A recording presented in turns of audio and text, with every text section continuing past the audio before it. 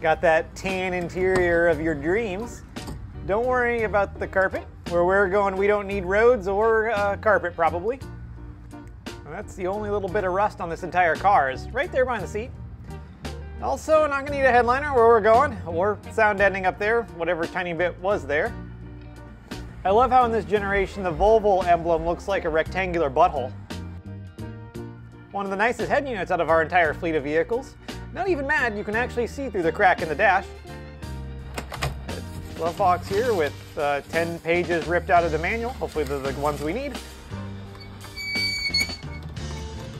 We have seat heaters with manual door locks and manual windows and manual door locks. But we got seat heaters on cloth seats, so that makes sense. Just leave this here.